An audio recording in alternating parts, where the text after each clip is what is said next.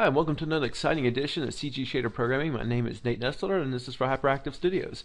So, if you look over here on the side, we're going to start playing with UVs. And you might be going, well, why do I care? Well, let's see why we should care, basically. This is really cool, because I can come in here. Well, first off, we still have our standard shading stuff. Now I just have a reflective shader coded out on here. So we got reflective strength on here. Yay! It makes it more and more or less reflective, so on and so forth. Which is to say, no surprise, we've done this already a while ago. This is becoming easier stuff now, right?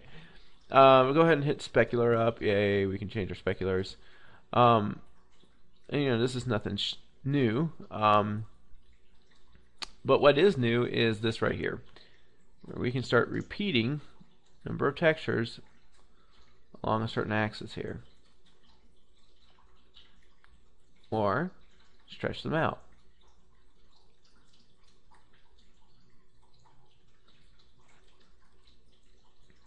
Well, no, it's going to get you back to normal. Okay, and this is really needed for artists. Artists absolutely have to have this.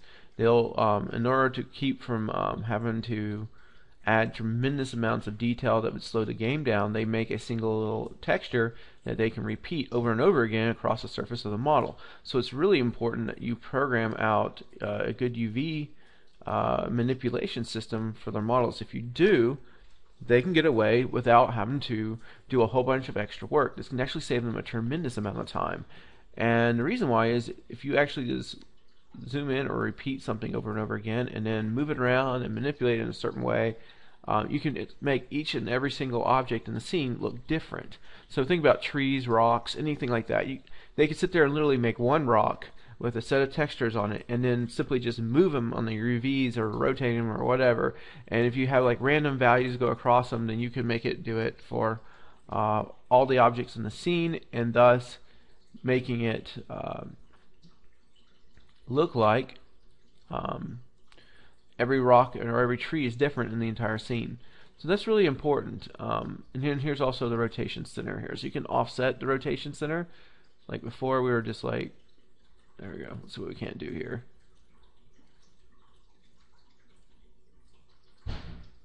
There's rotation center. Ta-da. Alright. See how it was offsetted. We can also do an offset where we actually move it to the side or that way, so on and so forth. So again, that's really important for an artist. They need that kind of stuff. They'll find that, hey, I threw my texture on there, but it didn't really go in the exact place I wanted it to. They need to be able to move it around and place it how they need it on the image here, on the 3D model. And you might go, well, why do I care? Well, again, it comes down to, say if an artist made a manhole, right? And they got to slap the image on there only to find that the UVs place the manhole halfway off the plane and then halfway off on the other side, the plane, on the other end. So basically you'd have like the manhole appearing here and here instead of in the center of this image. If I have an offset here, I can just move that manhole back to the center and bam, it looks fine. Now I don't have to go in and do any special UV unwrapping and blah blah blah. So it's a matter of like 2 seconds they have it fixed instead of like an hour trying to fix that stupid thing.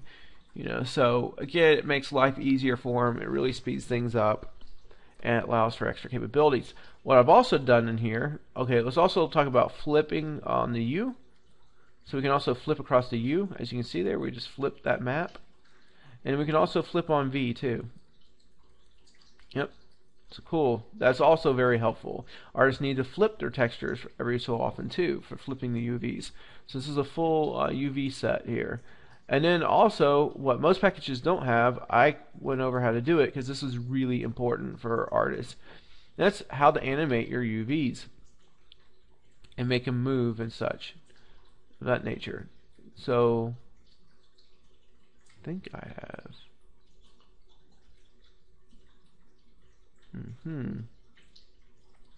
Okay, about to say, I know I have animation rotation too.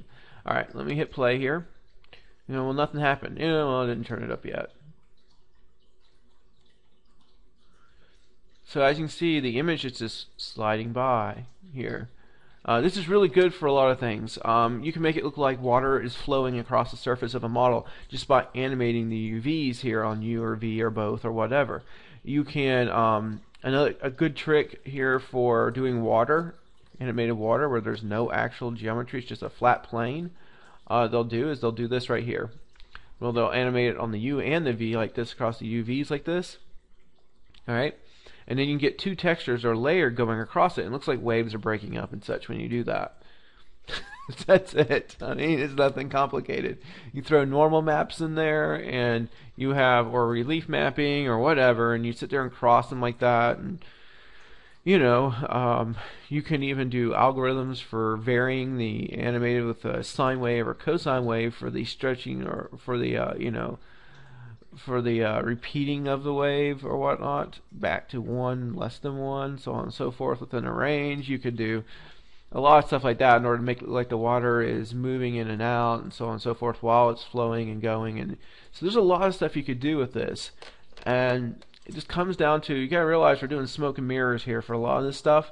True, we do code a lot of stuff that's realistic, actual physical light and all that, but a lot of this stuff we have to do smoke and mirrors because it's too daggone expensive to compute real world in game on a little computer that they bought for $500 out of some store, and then have it run this amazing simulation, right?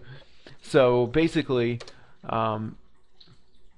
getting to the point where you can, and this is fun too, by the way, and the offset works for the animation too. Alright, and so there's a nice little slow spin to it. So, and this is also good for like things like fire. You sit there and animate the UVs moving or whatever across a surface, and it makes it look like fire is rippling underneath the surface just by animating those textures and such layered. And it really does make a huge difference. So let's go over how you go about actually animating, creating these animated UVs and rotations, and how to do all these UV manipulations. All right. So we have the falling reflection shader here, and with diffuse texture with UV manipulation is what I called it. All you have to do is come up here to your create here and say effect, say CGFX, say next, and say empty, and then call it UV texture manipulation.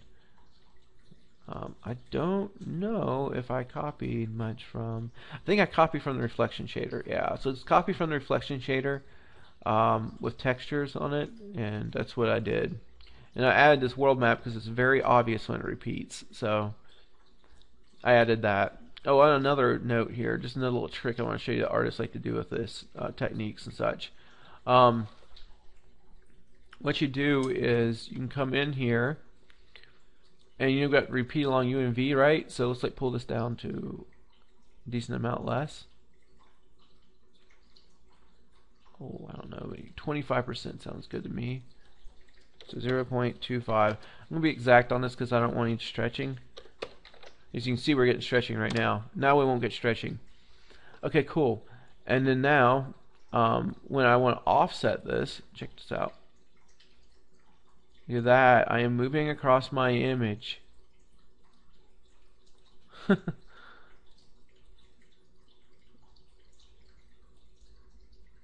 So as you can imagine, this can be pretty useful.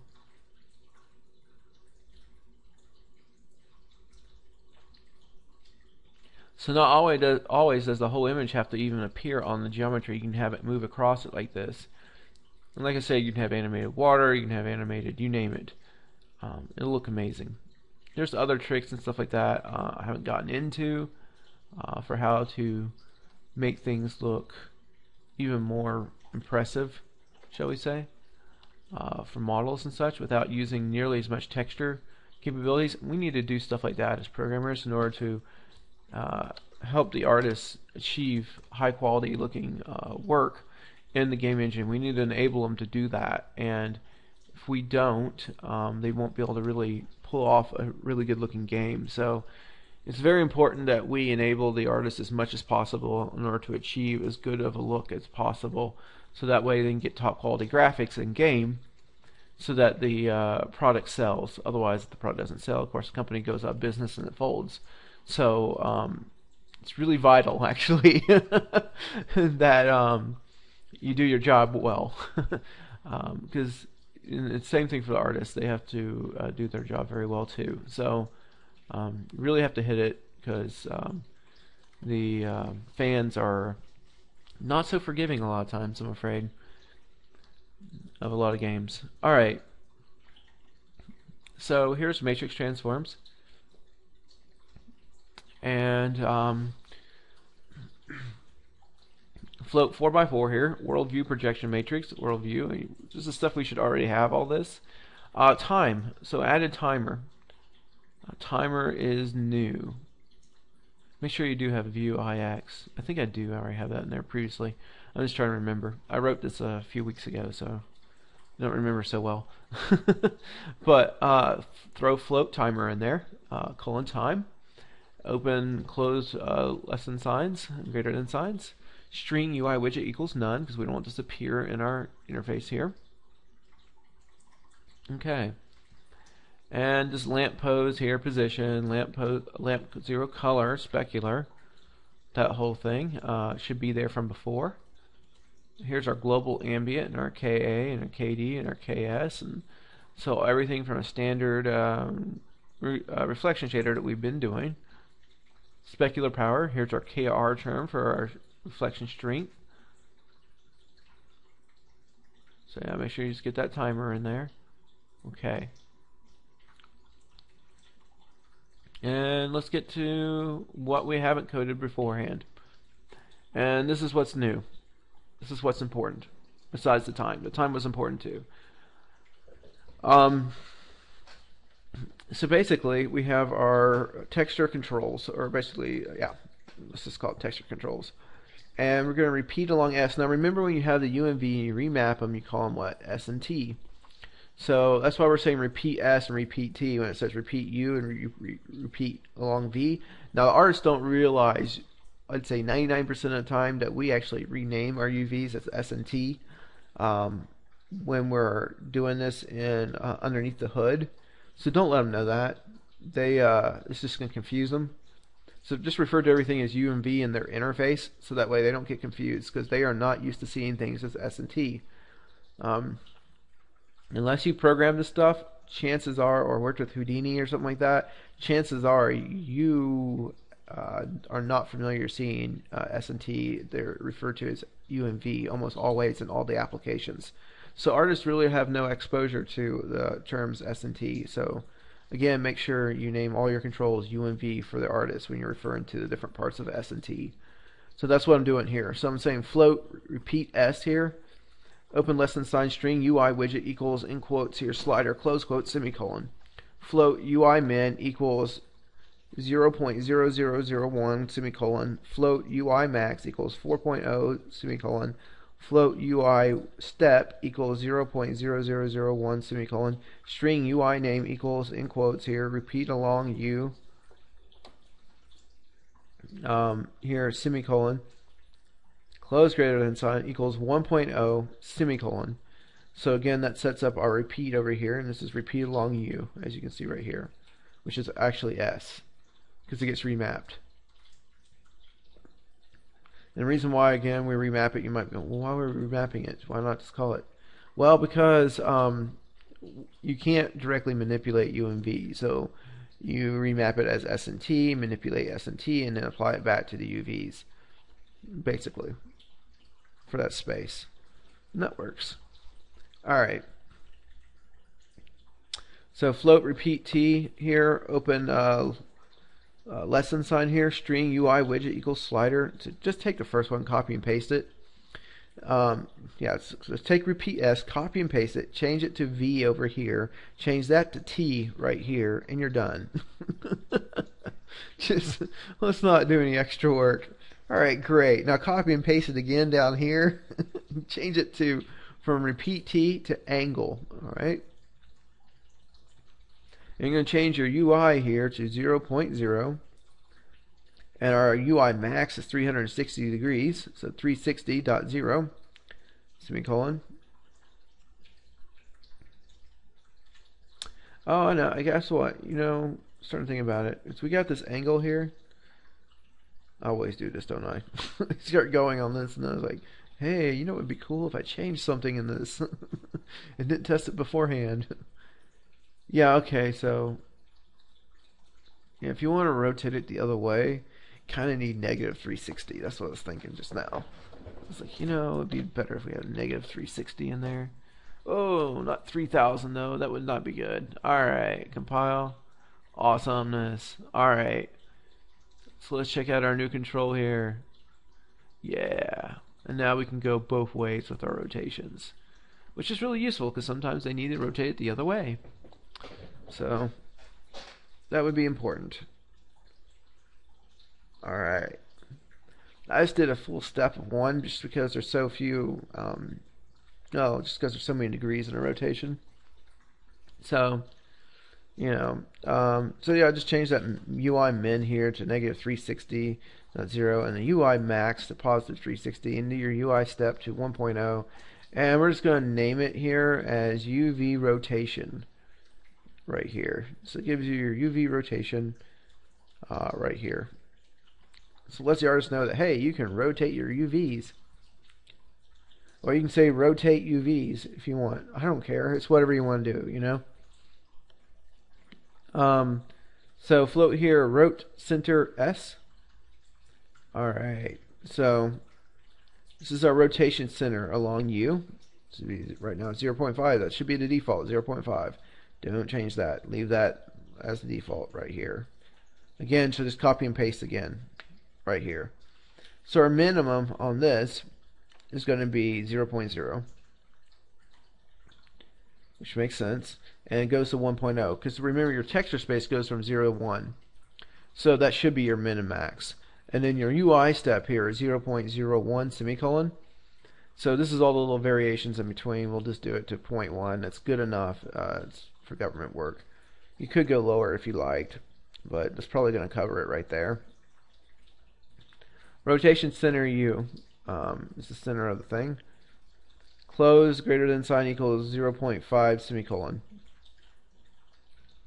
Do the same thing. Copy and paste this and say rot center T. Awesome. And then nothing else changes except for here. You just need to change that to a T. That's it. Cool, cool, cool. Alright, next one. We need to do offsets, don't we? Alright.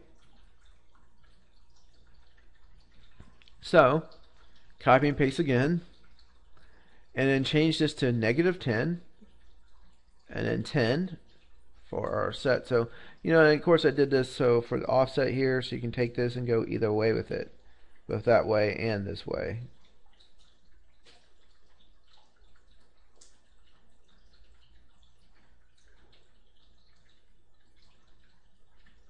And the reason why I did it to positive 10 and negative 10, you're like going, wow, that's a lot, really. Yeah, but the thing is that what if you had this, scaled down like I was doing earlier along the repeat along U and V down to a much smaller number like 0.25, right? Well, it's going to take a lot more than just 1 to get across the surface here. You have to go to like 4 to get across it that way, and 4 to go that way, and so on and so forth. So, this number is going to increase quite a bit for what you need to have for the offset in order to move across to get to where you need to go on the image here across the surface. So, it's going by really quick because this is on a 0 to 1 mapping currently. But if it's like a 0 to 0.25, then you would need more of an offset to move across it. So FYI, be aware of that. And that's why I put these big numbers in here of negative 10 to 10. Because you do need it sometimes, and sometimes this isn't a big value later on. So it depends on how you've manipulated your UVs. Alright. UI step is equal to 0.01 here. String UI name equals, and then this is going to be offset U, of course. And it's going to be 0.0. Again, alright, I hate that extra space. I keep doing that. It seems like I do this in almost everything I code. Alright. So,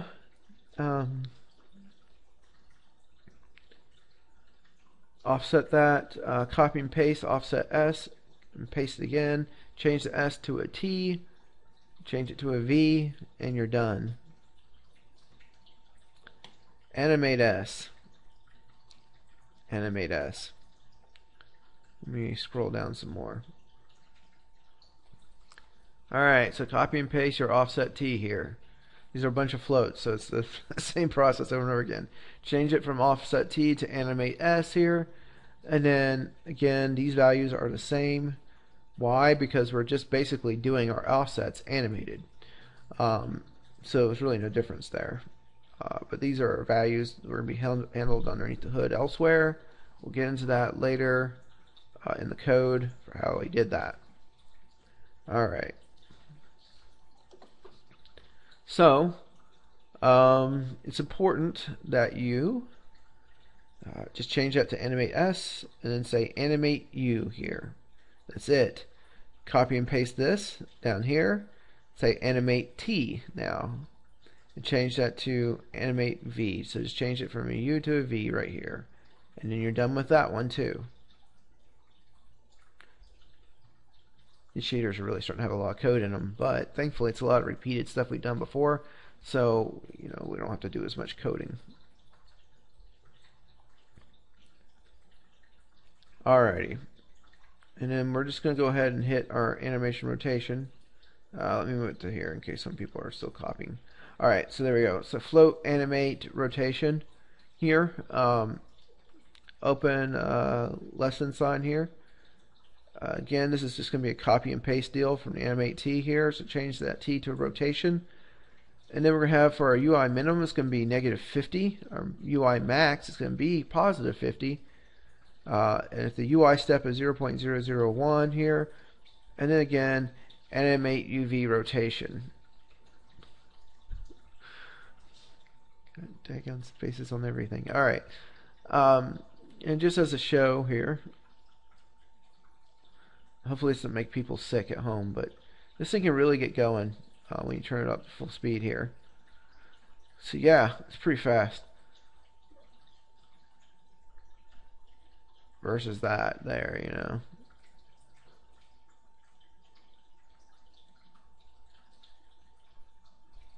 So, you can set the different speeds that you want it to be on here, and it's cool. You start going to the faster speeds, it's going to go pretty quick. So, but maybe they need to go quick for something, so I'll let it go quick. I think after 50 though, it's going so fast. Good luck. You'll even tell. It's going much faster. So, 50 is pretty fast. Flip U, flip V. We need to set those up. So yeah, sorry, that should be animate UV rotation. Again, set to 0 for all these animations, so that way it's not animating unless they want it to be animating, which then they move it.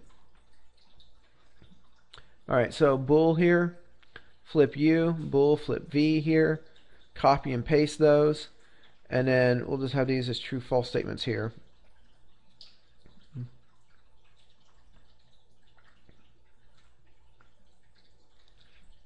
And that will let you actually flip them. So they're real simple. I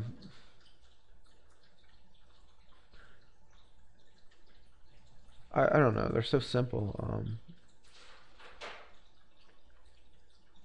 Just handwrite these. It's just easier to handwrite. Handwrite the first one and copy and paste it to the second one. Bool here, flip U, open less than sign here, string UI name equals, in quotes, flip space U, question mark, close quotes here, semicolon. Again, I want them to know, flip to UV. Do you want to do that? Greater than sign. You don't have to put the question mark. It's up to you. Equals false, semicolon. We do want it to be false because we don't want to flip it unless they want it to be flipped. Bool flip V here is less than sign here. String UI name equals, in quotes here, flip V, question mark, close quotes, semicolon. Open greater than sign equals false, semicolon. Now let's just set up our U and our V. Next thing of interest is float lighting here. Less than sign here, string UI widget equals, in quotes, slider, close quotes, semicolon. Float UI min equals 0.0 semicolon. Float UI max equals 1.0 semicolon. Float UI step equals 0.0 1 semicolon, and then string UI name equals use lighting as to whether or not you want to use the lighting. What? What's that? Well, let's look at this. This is pretty daggone cool, really. Click on this right here, and you can adjust whether or not the lighting influences your model. So you can actually animate, or not animate, well, you could if you wanted to. I don't know why you would do that, but you could actually go back and forth and set just how much you want the lighting model to influence your 3D model there.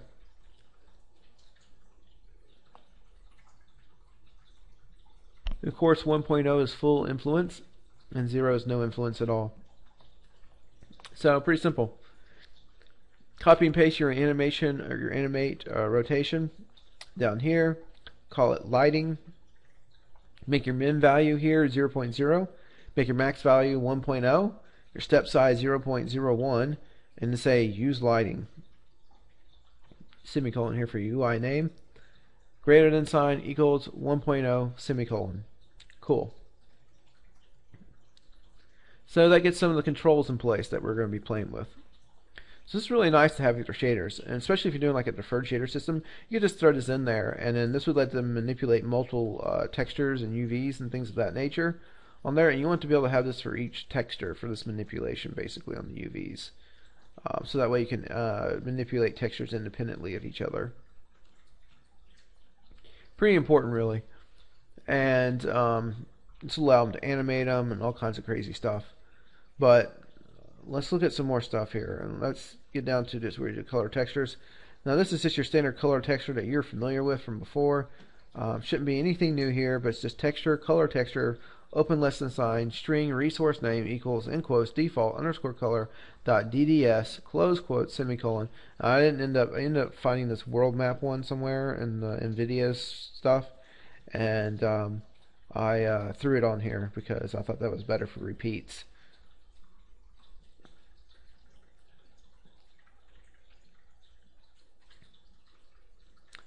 And then here string UI name equals diffuse texture. Good grief. Diffuse texture. String resource type is equal to 2D. Close the quote, semicolon. Sampler 2D here, color sampler equals sampler underscore state. Open open curly brace. Texture here equals an open close greater than less than signs. Color texture semicolon here. Min filter equals linear map linear semicolon. Mag filter is equal to linear semicolon. Wrap S equals repeat semicolon. Wrap T equals repeat semicolon. Close curly brace semicolon. And then we need to set our what? Because we're doing this as a reflection shader, we need to have our cube map reflection texture. So texture here, environment texture, ENV texture, colon, environment, open less than sign, string, resource name equals, in quotes, default underscore reflection dot DDS, close quote, semicolon. String here, UI name equals, in quotes, environment, close quotes, semicolon. String, resource type equals cube, in quotes, semicolon. Sampler cube. Here, EMV sampler equals sampler underscore state. Open curly brace here, texture equals greater than less than signs, texture EMV texture here, semicolon. It's got to match this one, right?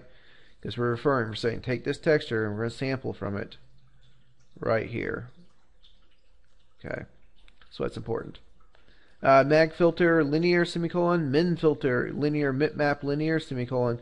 Wrap S equals clamp to edge semicolon. Wrap T clamp to edge semicolon. Wrap R clamp to edge semicolon. Close curly brace semicolon.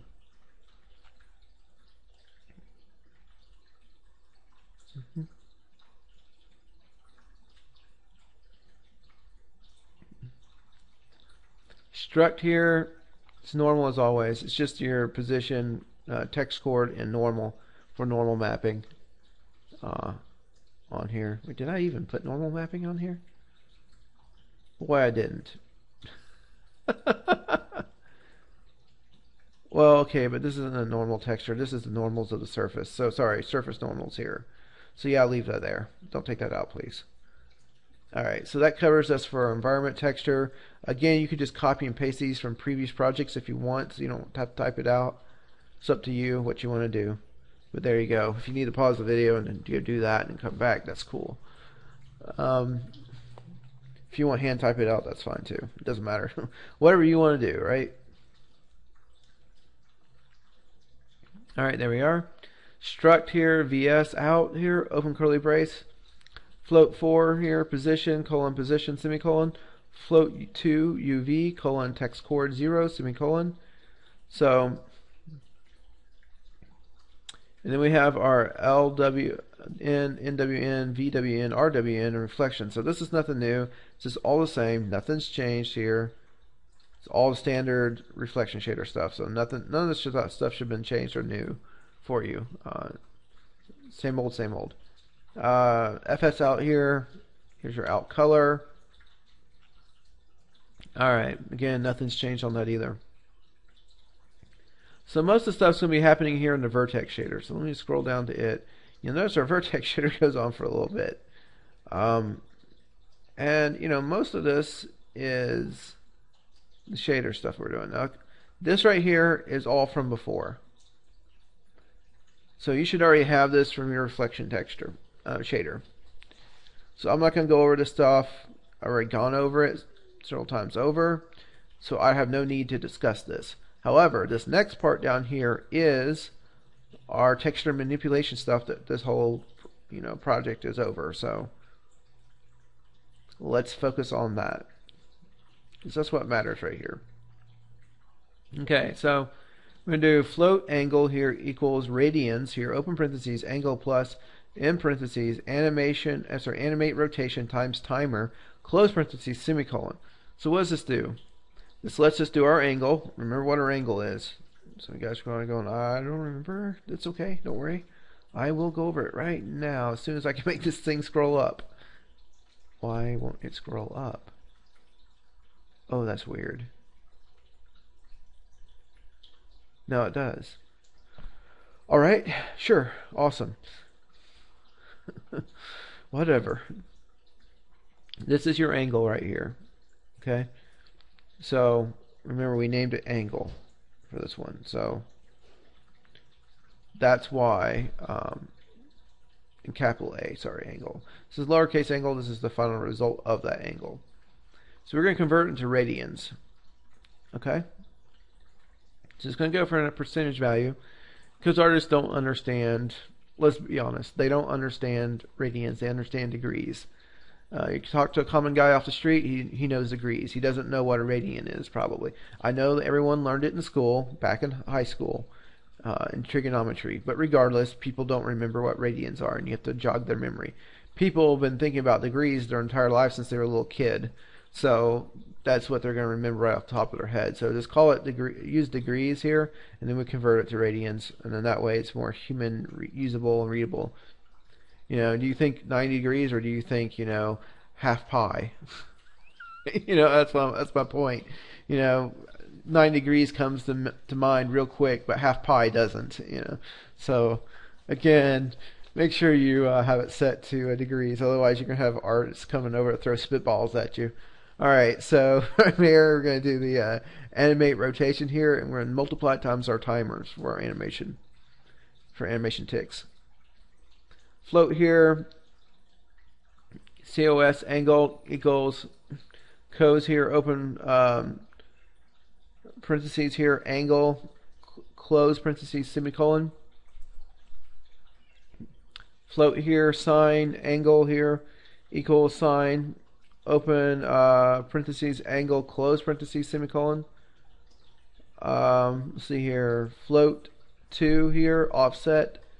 Rot st equals float 2, open parentheses, rot center s, comma, rot center t, close parentheses, semicolon.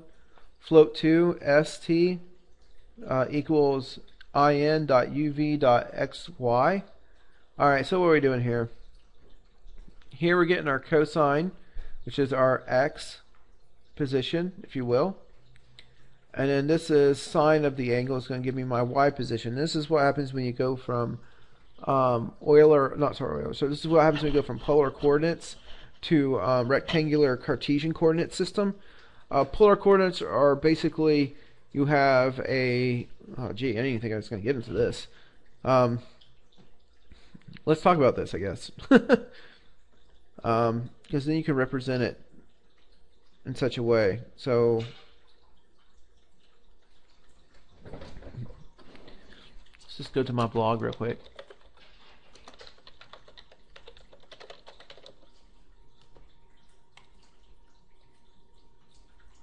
Alright, so here's an example of polar coordinates, right? We're just going off to the side like this, and it's based on some angle. You just determine an angle, and then the length of it is based on r. That's all it is. And you get these algorithms here for going from this to an x and y type graphing of it. This doesn't use x and y, this uses an angle and a length for a vector. So there you go, that is polar coordinates. So essentially that's what's going on there. And basically we can express this in x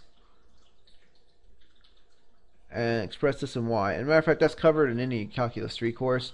They'll go over polar coordinate systems with vectors and such, and we go in between it and rectangular coordinates. And we do a nice little breakdown of how that works. So it's really cool, it's really simple. I don't know, it's easy. Offset rot st here, we're doing a float, so we're going to give it, so we basically offset our s and our t. So float 2 over here, open parentheses, rot center s, comma, rot center t, close parentheses, semicolon, float 2, st equals in.uv.xy here. So again, that's just for manipulating our UV. So here we're saying our UVs and assign it to st, because we're going to refer to it as st thereafter. Makes life easier. Alright. So if flip UV, right? So if we tell it to flip the UV, we're going to say st.x equals 1.0 minus st.x semicolon, right? Because we've got 0 to 1 relationship, right? So we're just going to flip it the full amount of wherever our UV position is. And then that will make it go on the opposite side from where we're at. And just a proof of it, that it does. If I flip this, yes, see, it flipped it. Now it's across U. V is across this way.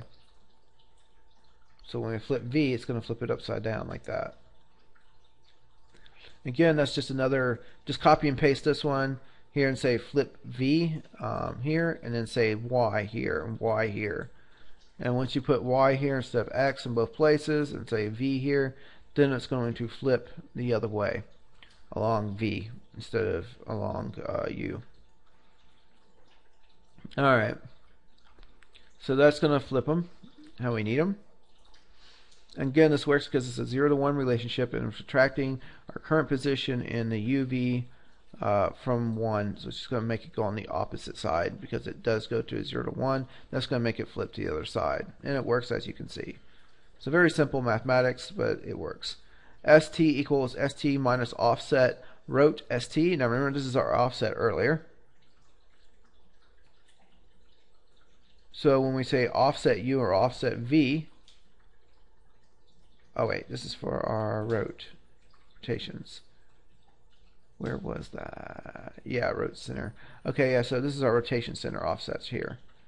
So we subtract this here from our S and T for our rotation center in order to create our offsets for our rotations.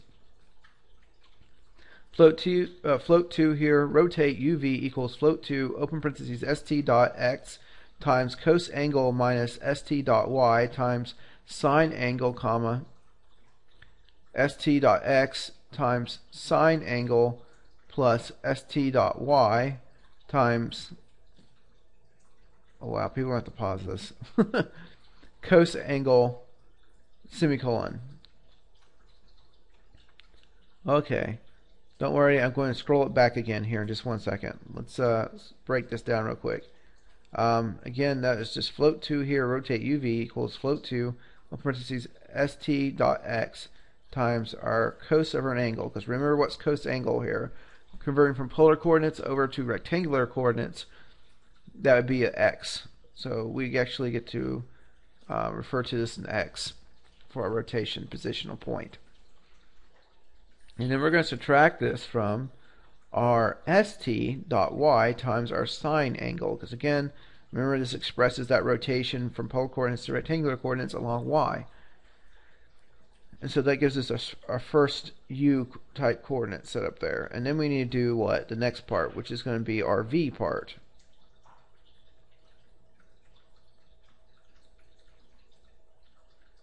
Alright. And the next part is going to be here st.x times sine angle plus st.y times cos angle. And again, this is your y term here for multiplying times x, and this is your x term here. And this causes it to rotate. Let's see here. About some angle here. Remember, we're having to offset it for rotation and actually make it rotate about an axis. So we have to not forget that we need to offset stuff too. So that's working for offsetting it. And it takes both x and y in order to do the rotation about some axis. So in this case, we're going about an imaginary sorry, I'm going to move this over a bit for people still. An imaginary pole sticking up here out the center of this texture, and you want to spin this around here. Then you're manipulating your y up here and your x over here to reposition these points here on the texture on the image for u and v in order to make it spin. And that's essentially what we're doing here as a breakdown of that. And that's why we're multiplying, subtracting these from each other in order to get the value for where something is positioned. Because we're no longer just doing it along u or along v, we're actually having to manipulate those to make them rotate. And we're doing this without shearing or anything like that, like what's happened back on doing it in CPU. People have to worry about these pixels overlapping or shearing or something like that. Works out quite well for us on the 3D graphics GPU programming here on CG shaders. I'm going to move this over and just give people a little bit more space to type this out if they need to go back and look at this one more time here. Alright, but hopefully not. Hopefully they got that covered pretty well. Alright, so I'll just do this real quick. Should have done that earlier, right? There we go. Now the whole thing fits. Oh well. st equals rotate uv plus offset rot st semicolon. Alright, so now we're going to take our rotate uv and add it to our offset rotate st here. So we're done doing our whole rotation thing, so now we need to add it back so that way we move our UVs back to their proper place. We just offset it only for the rotation calculations, and after we're done with our rotation calculations, then we move everything back to its proper position again. That's what we're doing there. So that's how we're not just offsetting everything all together and like, well, why isn't it just moving off when we did subtraction earlier? Well, that's why. Because we subtracted and we come back to add it back and then move it back into its center position. But we did need to offset it when we did our rotation, so that way it would rotate about that point, if you will. And so here's just a bunch. These are just a bunch of calculations to make it rotate about that point that we have as a center point, if you will. Everything's expressed from. So essentially, that's what's going on here. It's very cool math.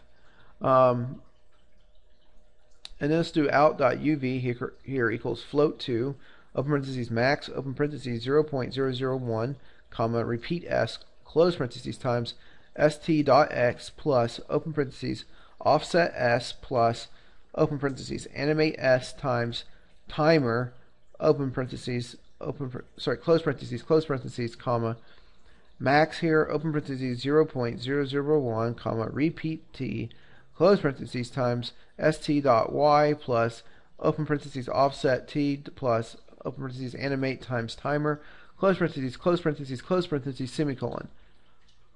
Okay, what was all that? Alright, well, remember to repeat S&T, we need to have it go into a range, where range is maximum that we can go down to for the smallest amount is 0.001. We can't go down to 0.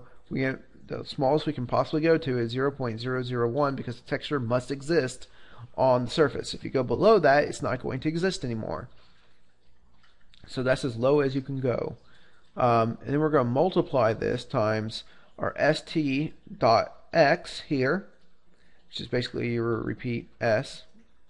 You know, type, it's an s term, sorry, not repeat s, but it's your s term of your s and t by doing the dot x here, plus offset s here. So now we're going to offset it.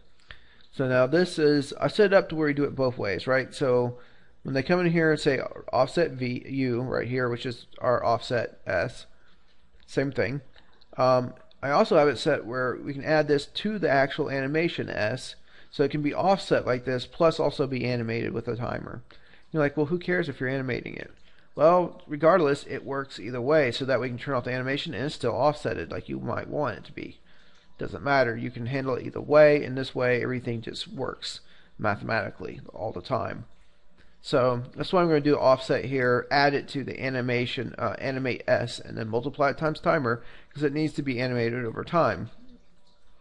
That's simple. Of course, if we're not running this with timer, then it's just 0, and then nothing happens to the animation. Of course, if the animation has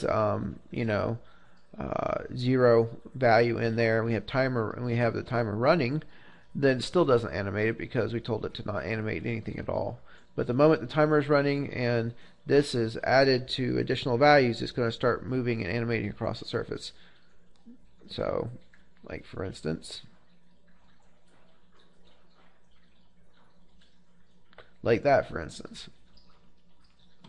Alright, so comma, so that gives us our what? This is our whole S term for our UV manipulation. That's our S term right there. Alright, and so remember, since we've applied everything we just did earlier on the rotations to our S and T, then it's real simple. We're just manipulating our S and T yet again. So again, we're applying everything to our S and T, which goes out to our out.uv, which is actually what's getting outputted for the surface. And then it'll get passed over here to our PS shader. Alright, but anyways, max here, again, you can just copy and paste this line to over here, because it's the same thing, basically. So the max is 0.001, comma, repeat t, so you're going to change your s to a t, times st.y. So again, you're going to change it from x to y, because this is your v, this is your t term here, or if you want to think about u and v, this is your, what, your v term. Plus, in parentheses here, offset t plus what? Animate t times timer, close parentheses, close parentheses, close parentheses, semicolon. So we pretty much went over that already. So this one does your s, and this one does your t. And it allows for your UVs to be animated like this, and or offsetted. Simple enough. Probably the most complicated thing in the whole part of this is the rotations. That's about it. Because the rest of this is pretty straightforward and simple, honestly.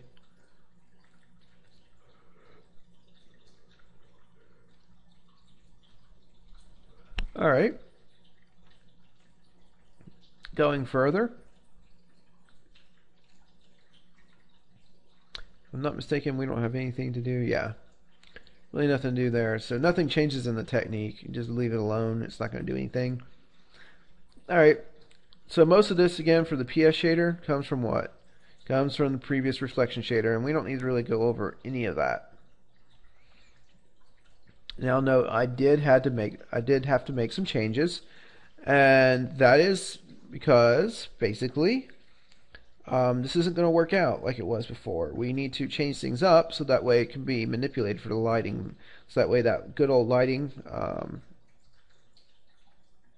bar here can be taken in or out of our model. Cool.